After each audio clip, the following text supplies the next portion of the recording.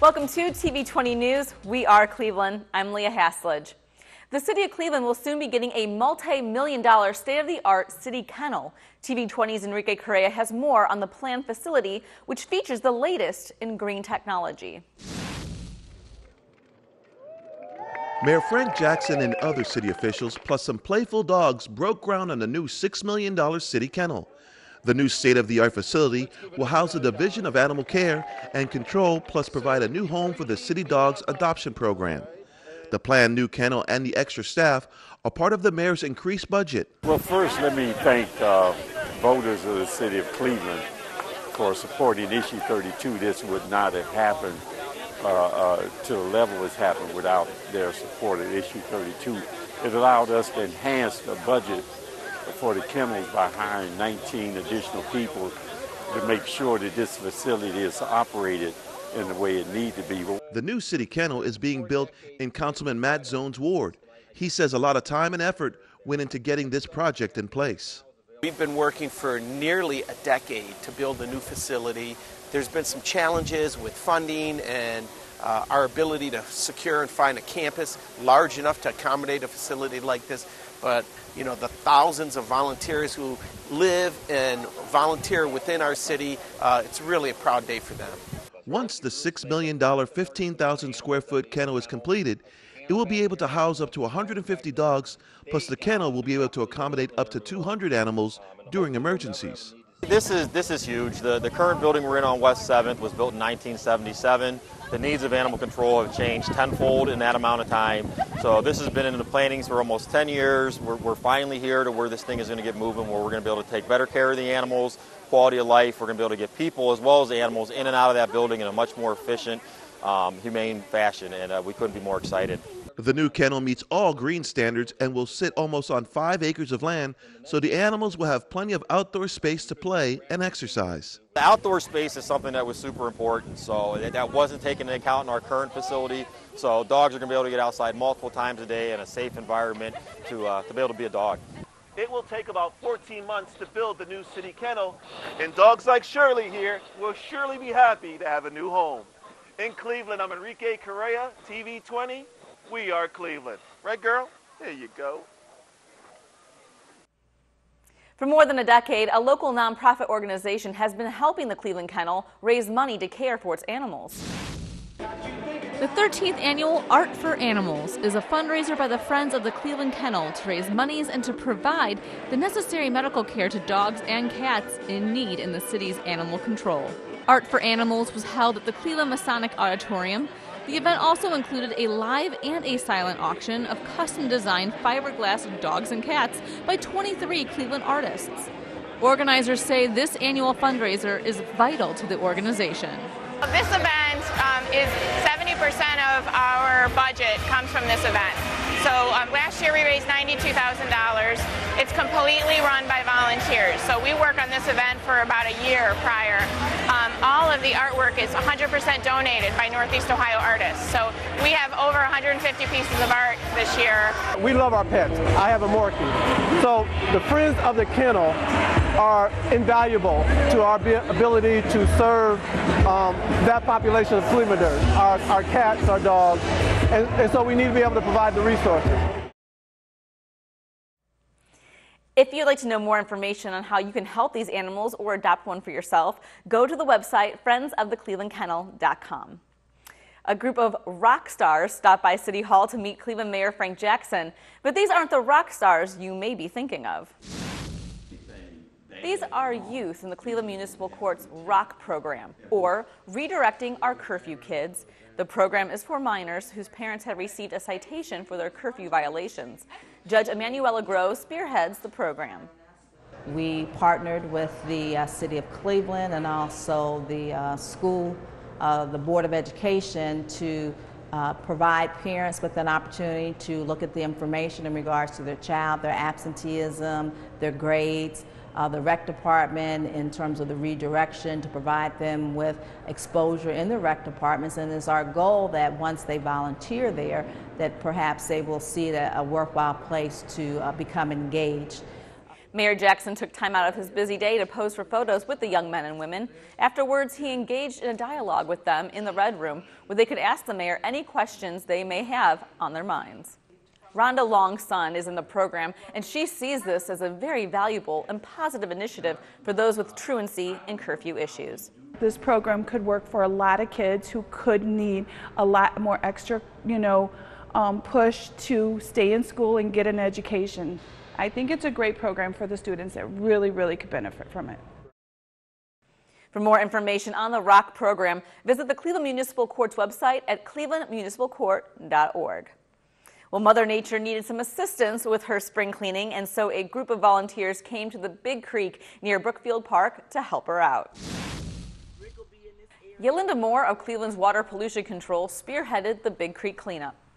What people don't realize is when you put trash on the ground, on the sidewalk, and it rains or the snow melts, that eventually finds its way to the nearest open waterway, to the nearest storm drain. It can clog our sewer system, it can cause flooding issues, and ultimately it can cause pollution in our waterways. Now in its 19th year, the Big Creek cleanup attracts many volunteers who roll up their sleeves for the good of the creek. Rachel Napolito of the Bel Air Puritas Development Corporation says cleaning up the creek can only make life in the neighborhood better. Water is very important, and we're glad that so many neighbors come to help us clean the water. This is the Chevy branch of the Big Creek, and it winds through the West 130th Street, so it's an important part of the quality of life of all the residents. If you missed this cleanup, don't worry. Moore says there are plenty more waterways they will be cleaning up in the near future. Cleveland Water Pollution Control, we do beach and stream cleanups all throughout the year. Our main beach cleanup site is Euclid Creek over off Lakeshore Boulevard. We do the Big Creek cleanup, we do Doan Brook cleanup, we do Euclid Creek cleanup. Our website is www.clevelandwpc.com. So we like to have anybody out to help. Even if you don't live in the area, even if you don't live in this West 30th Street area, come out, help us. We want everybody, because everything, it's one big water cycle. It affects us all, no matter where you live. A local city councilman unveiled a new program to rehab abandoned homes while providing job training to former inmates. Ward 2 Councilman Zach Reed has partnered up with Passages, a faith-based organization, to start a program called Building Futures. This unique program will not only rehab homes in the Mount Pleasant, Union Miles, and Mill Creek Falls neighborhoods, it will also provide people recently released from prisons with job training as they re-enter society. Councilman Reed believes this program will help to reduce violence in his ward. We need to be rebuilding homes so we can rebuild families. This whole program is about creating jobs, first and foremost. Because I'll just repeat, nothing stops a bullet like a job. The initial component of the money that I'm putting in is $50,000, and that's coming out of our casino funds. So that's $50,000 to begin the program. I've already said that I'm going to put in the other $50,000. So the first part of the program to do the first 2 houses will cost us roughly about $100,000. Once the empty homes are rehabbed, the houses can be sold for $40,000 to $50,000. Members of the Passages program will pick potential candidates once they are released from prison. The president's 2018 budget proposal is threatening to eliminate a vital senior citizen program that helps seniors find employment, among other things. TV20 reporter Christian Patterson has more with this story. Yes, Leah, I'm here at the Fatima Family Center for the National Caucus and Center on Black Aging, Education, and Outreach Day. The month of May is considered Older Americans Month. With so many senior citizens struggling to make ends meet, the National Caucus and Center on Black Aging invited Cleveland residents out to educate and raise awareness about the program and the resources they offer. It is vital to continue with this program so that we can provide seniors the opportunity to not have to choose between food and medication, become self-sufficient, and return to the workforce. The ultimate goal of NCBA is to get our seniors employed. These men and women are coming back into the workforce. for whatever reason, after they have been out. And they're looking for that chance to get back into the workforce and be productive again. NCBA's Senior Community Service Employment Program is in danger of losing funding.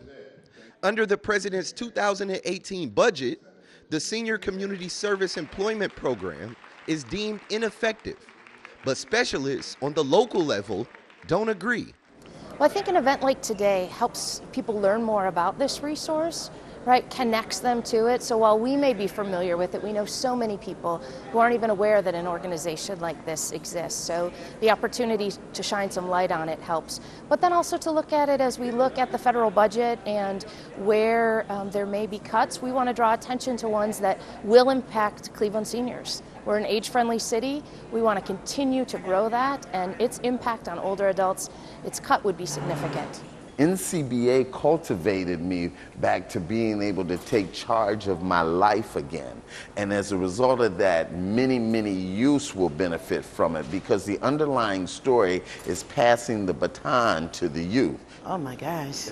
I can say I've truly been blessed. NCBA is a program that we definitely need in the Cleveland area because I went from homeless to now working in East Cleveland City Hall.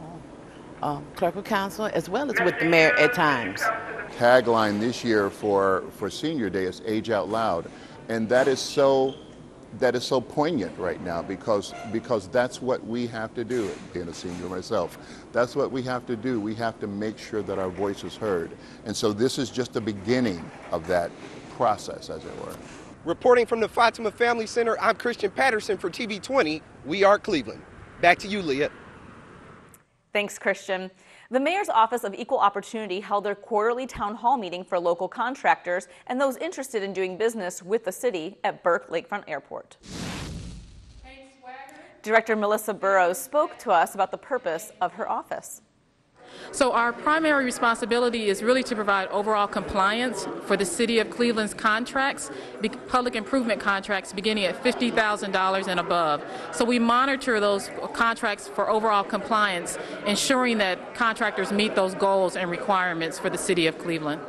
The town hall meeting featured directors David Ebersole of Economic Development and Matthew Sprons of the Mayor's Office of Capital Projects, who spoke on upcoming projects within the city.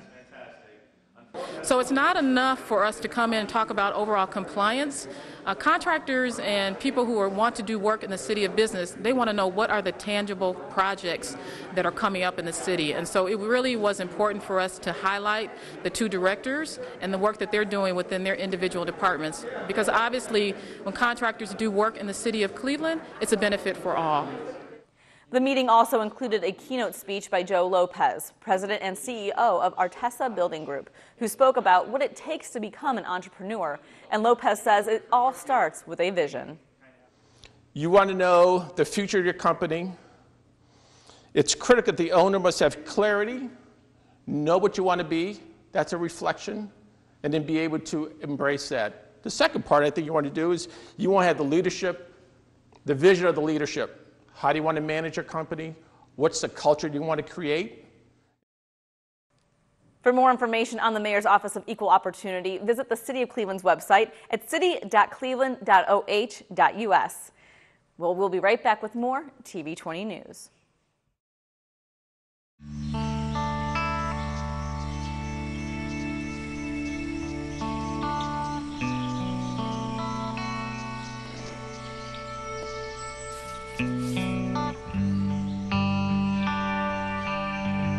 This is the moment I knew.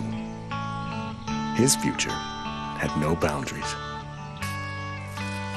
There are some moments only the forest can inspire. Find yours at discovertheforest.org.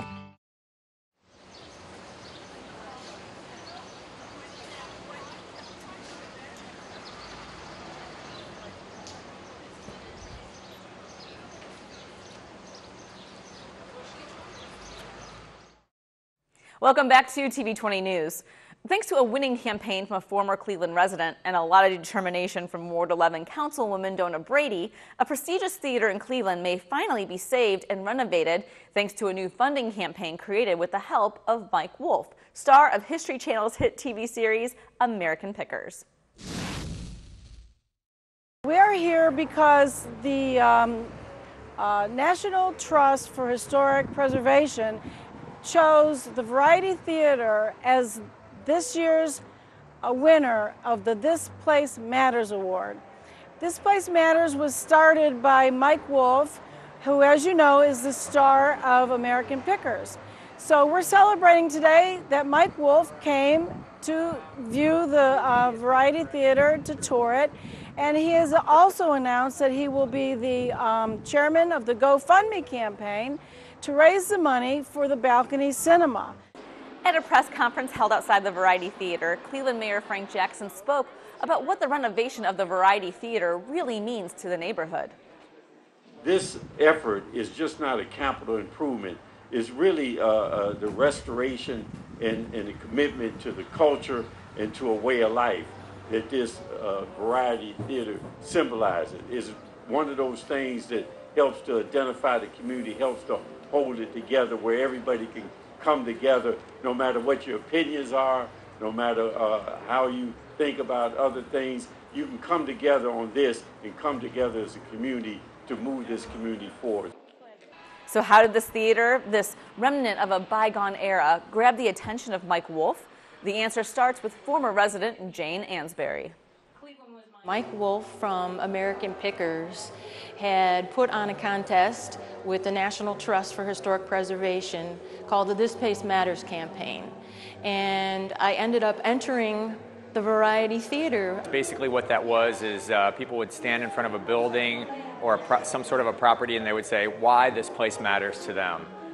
We had a lot of submissions, and the #1 submission that we all chose was the theater here in Cleveland. I chose the Variety because of the grandeur of this place and the beauty that it has. It's historic, it's something old that can totally be revived again, and this neighborhood can be revived again if it's refurbished. Wolfe will serve as honorary chairman of the GoFundMe campaign to raise funds to renovate the balcony cinema in the theater. The balcony cinema is going to be a big screen cinema for families in this neighborhood and beyond. And so we're really grateful to have had Mike here today. If you would like to help in the restoration of the Variety Theater, visit GoFundMe.com/Variety Theater Cleveland. The weather in Cleveland finally warmed up, and that means it's officially race season, and this 5K will surely push you to the max. Here's more with Christian Patterson. Yes, Leah, I'm here at Max Hayes High School for the 5K Race to the Max, put on by WiredNet to help support Cleveland's best career and technical high school. So the Race to the Maxes is our 5th year that we've had the race. We'll be running from the school, which is on the corner of West 65th and Clark, all the way down to Edgewater Park, turning around there and coming back to the school. And that's almost exactly, I looked out, that's exactly a 5K. So we also have a 1-mile fun walk that is just going not quite as far down West 65th. Running is recognized as the best physical form of exercise for the heart and lungs. The kids that do it really enjoy it, and when they enjoy it, it brings in others. They're out there being active, and especially me being a phys ed teacher, that's what I look for, and I am obviously promoting it daily at school. So we have our practices to make sure they're geared up to run, because we don't want anyone hurting themselves out on the roads. Every year we get a few more runners that come. We have a great partnership with We Run This City, that the bulk of our runners are going to be students within CMSD. But we have, I think we usually have around 200, 250, and that's where we are today. We're right around 250 runners for the day. Year after year, runners continue to support Race to the Max. I did this in 8th grade, and I did 1.2, and it was when I was in 8th grade, I did 1.2, and I won first place in that one. So then I'm like, okay, I'm gonna challenge myself a new 5K, and let's see if I win this one, which I don't know, I feel pretty confident that I will. The Race to the Max event raises critical funds for WireNet's youth programs that exclusively serve Max Hayes students. WireNet is a company, a nonprofit organization that works in conjunction with Max Hayes. Max Hayes is a vocational school, so we have welding programs, construction, we have machining. So basically the money this raise today is going to help provide internships for students that are becoming certified in these trades. This started as a fundraiser for our program so that we could do more with the students that we work with here. And we raise, our goal is to raise about $10,000 every year. I don't know where we netted out this year, but we'll see by the end of the day, hopefully. Reporting from Max Hayes High School, I'm Christian Patterson for TV20. We are Cleveland. The Cleveland branch of NAACP celebrated its 105th anniversary at their annual Freedom Fund dinner at the Renaissance Grand Ballroom downtown. Chapter President Michael Nelson says the Freedom Fund dinner is the organization's largest fundraiser that enables them to continue their work throughout the city. Besides being a fundraiser, many people were also honored for their work on behalf of the NAACP. Jimmy Haslam from the Cleveland Browns, who has the most diverse front office in professional sports. Vanessa Whiting, who's the owner of numerous Popeyes franchises, who's always contributing, supporting causes in the African American community. The Cleveland 8, who really stepped up regarding Tamir Rice matter. You know, we have a young man by the name of Fred Ward who's been working with incarcerated felons. Latoya Smith, who's been working with incarcerated women. Those are the kinds of individuals who've been really doing work behind the scenes to ensure that Cleveland is a community that is equal and just. The keynote address for the evening was given by author, philanthropist, and actor Hill Harper, best known for his work on Homeland and CSI New York. Harper spoke on the evening's theme, Rebuild Today and Evolve Tomorrow. If we're talking about solving big problems, what do we need, y'all? Big energy. It just can't be little energy. And I would suggest to you that many of us are complicit in living our lives to a level of too little energy, talking about we want to solve big problems, but we're not bringing enough energy to the table to solve those problems. For more information on the Cleveland branch of the NAACP or to learn how to become a member, visit their website at clevelandnaacp.org. Ward 7 Councilman T.J. Dow hosted his annual Legacy Breakfast at the Thurgood Marshall Recreation Center. Residents in the area had a chance to catch up with one another over a delicious breakfast.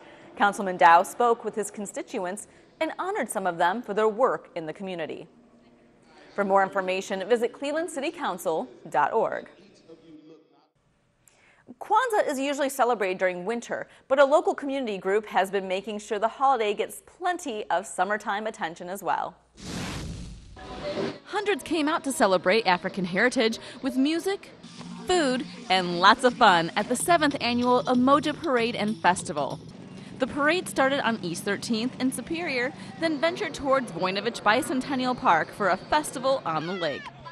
Along the parade route, bands were playing and dance teams performed.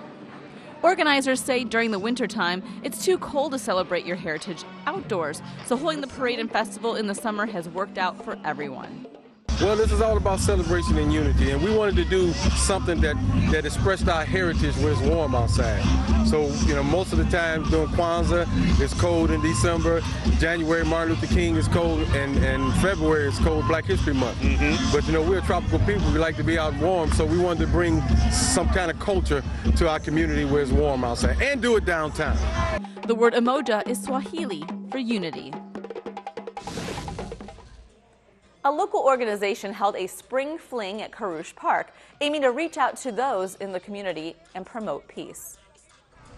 Promote love first in the city of Cleveland, and we do it through a series of events called Wear the Shirt, which is these. And when you wear the shirt, you take a stand and you choose love over hate. So that is the movement. I want people to get love and choose love over hate. I want our community to come together. I want our kids, I want our seniors, I want our middle-aged people, everybody to just get together and spread love around Cleveland. We got so much violence going on around Cleveland that we just want to spread love and bring everybody together. Cleveland State University hosted their first annual Art and Humanities Alive Festival, or better known as AHA.